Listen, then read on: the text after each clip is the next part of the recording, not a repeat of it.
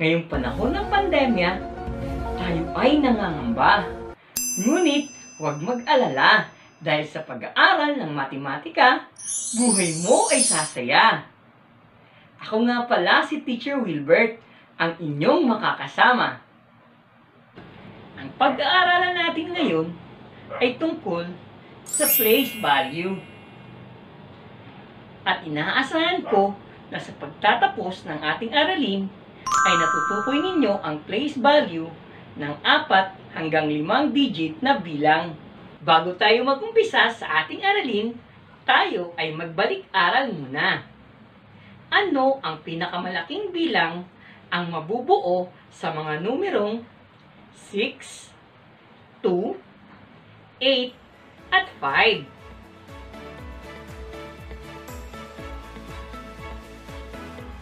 Dahil pinakamalaking bilang ang ating hinahanap, tayo ay mag-uumpisa sa pinakamalaking digit. At yun ay ang 8, ang sunod ay ang 6, ang sumunod ay ang 5, at ang huli ay 2. Ang bilang na ating hinahanap ay 8,652. Pangalawa, ano ang pinakamaliit na bilang na mabubuo sa mga numerong 7, 2, 4, at 3?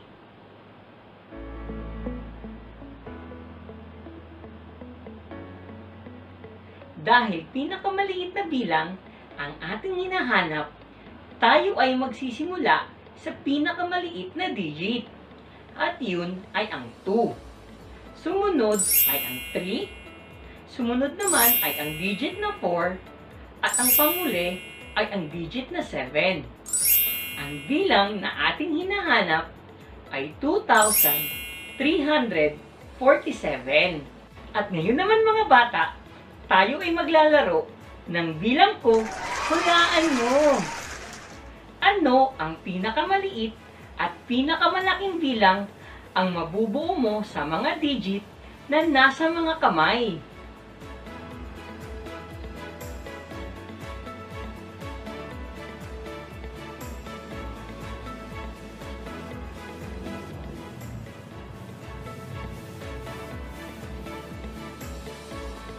Ang pinakamaliit na bilang na ating hinahanap ay 10,235.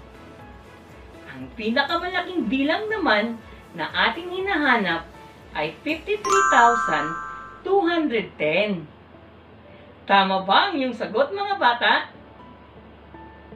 Napakahusay niyo talaga!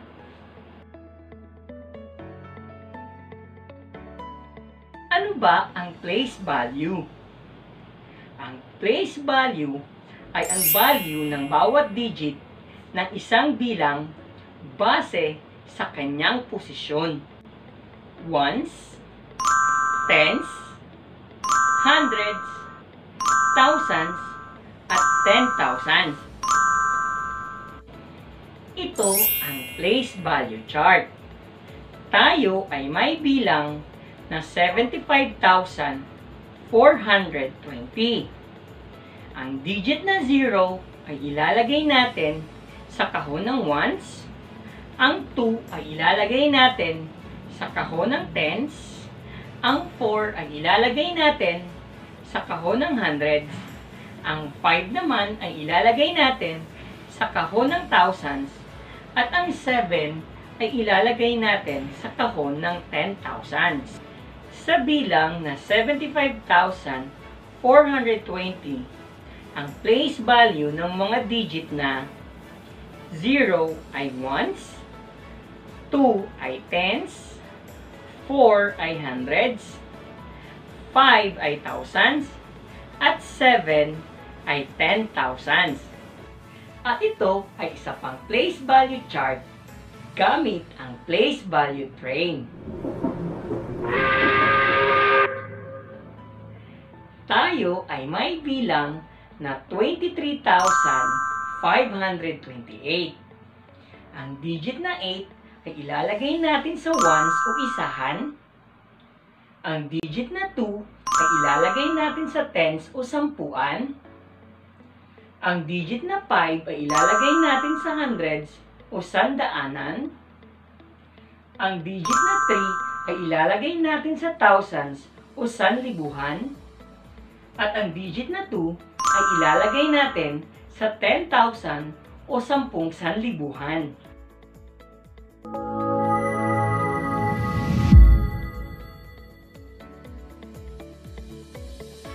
At ngayon naman ay susubukin natin ang inyong galing. Kumuha ng sagutang papel at sagutan ang mga sumusunod na tanong. Ano ang place value ng 7 sa 7,914? Ang tamang sagot ay thousands.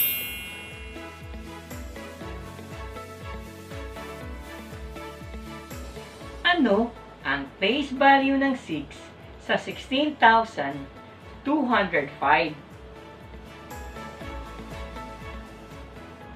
Ang tamang sagot ay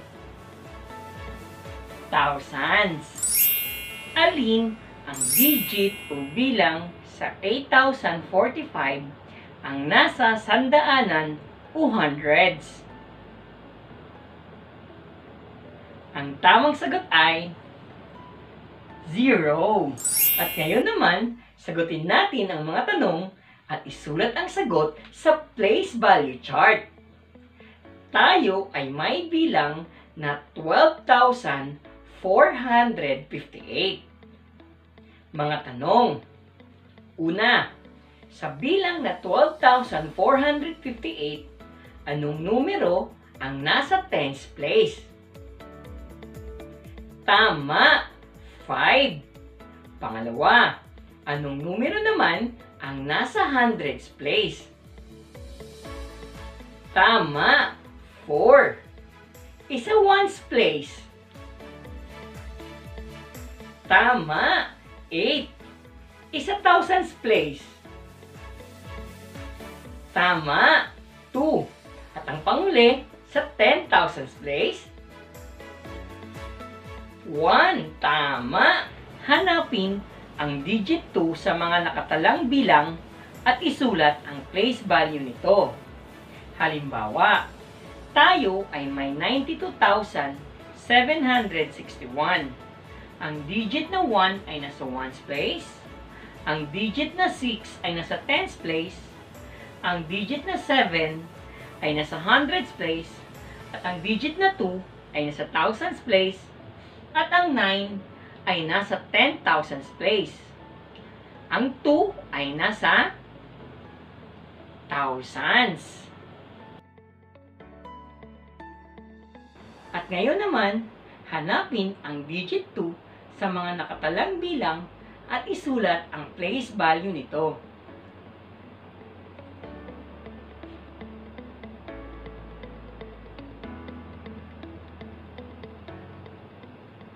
Una, ang sagot ay thousands. Pangalawa, ang sagot ay hundreds. Pangatlo, ang sagot ay 10,000s. Pang-apat, ang sagot ay tens. At ang panghuli, ang sagot ay ones. Tandaan mga bata, ang place value ay ones, tens, hundreds, thousands, at 10,000s. Ang bilang hanggang thousands place ay may 4 na digits. Ang bilang hanggang 10,000s place ay may 5 digits.